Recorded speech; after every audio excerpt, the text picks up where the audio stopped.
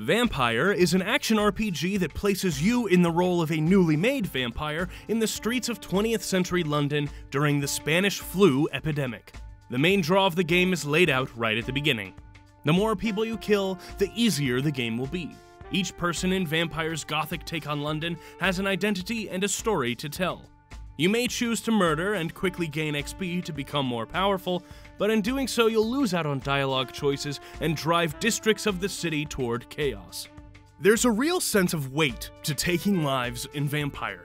You'll hear the person's final thoughts as you bite into their throat, and there's a bit of a haunting feeling to that, as you may talk to someone else later on that was connected with that person, and hear how it personally affects them. Dontnod did a fantastic job building up the world of Vampyr and the people within it. You can clearly see where their experience with the Life is Strange series has paid off in terms of dialogue and making difficult choices that have lasting consequences. It's unfortunate then that the main storyline and gameplay didn't do much to really draw me in.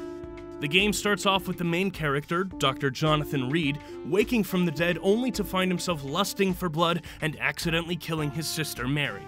But I felt that intro to be too quick and didn't set up Reed as a character enough for me to get emotionally attached or interested in his journey. I didn't find the story to get any better later on in the game either. Specifically, there's an event later on that should have a real emotional weight to it, but just falls flat without the necessary character buildup. I found it quite difficult to find any reason to care about what happens to Reed or the people around him, and for me, that dragged down the entire experience. The rest of the game revolves mostly around doing simplistic investigations and Witcher-like combat with vampire hunters, deranged vampires, and a few boss fights with aggravating difficulty spikes. While it's nice to have these elements in the game, they seem to be at odds with a character whose main motivation is to cure people. It would have made more sense to make all combat in the game optional, but that isn't the case, as there are forced boss fights and encounters with enemies. Vampyr has an interesting premise and superb world building that's dragged down by a lacking main storyline and combat that doesn't really feel like it needs to be there.